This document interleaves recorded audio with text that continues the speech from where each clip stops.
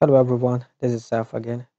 Today I'm gonna show you how to clean your audio file, or you can say kind of background noise, or if you have some kind of noise in your mic when you record the audio, like white noise. how to clear that.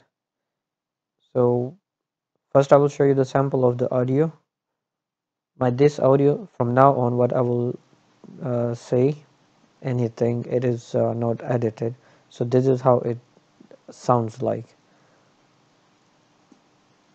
So now I will show you how to do that.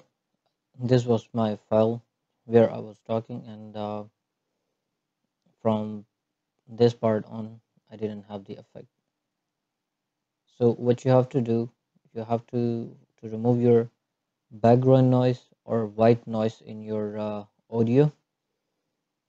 You go in audio effects, go to filters, then go to gate.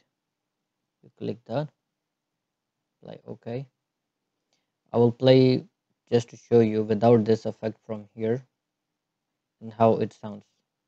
I will show you the sample of the audio. This audio from now on what I will uh, So you apply the gate effect, click on the effect. Let me make it visible. The people who don't know, just to let you know, this I button is to uh, hide or unhide your layer, mean apply the layer or not to apply.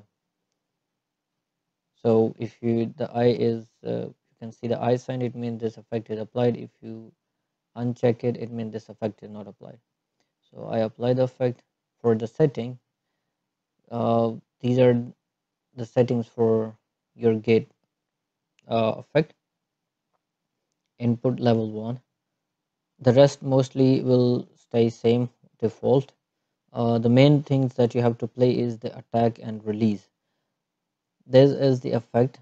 Attack mean when it will stop listening to the audio and when it will release it.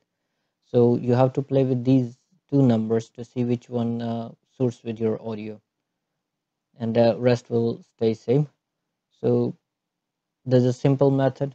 After you apply the gate effect, but it will be a lot better than before. So this is how you can remove the white noise or background noise from your audio.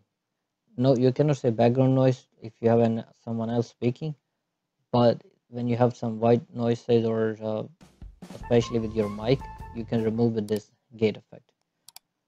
Thank you.